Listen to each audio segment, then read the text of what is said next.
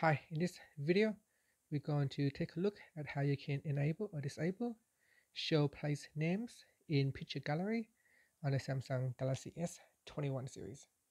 First, tap on the home key to go back to your home screen. Then on your home screen, tap on the gallery app.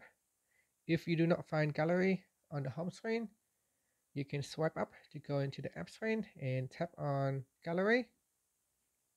In here, so we go back in here and then tap on the menu key and tap on settings.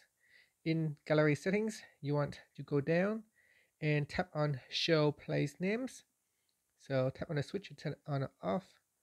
Now it says here share short data and location with Foursquare. If you agree, then you can tap on that.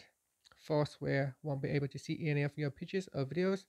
They only get GPS coordinates and information about your phone. You can stop sharing your info at any time by turning off show place names in gallery settings. And that's it. So if you are using these features, then you are going to need to provide Foursquare permission to collect your data. And that's it. Thank you for watching this video. Please subscribe to my channel for more videos.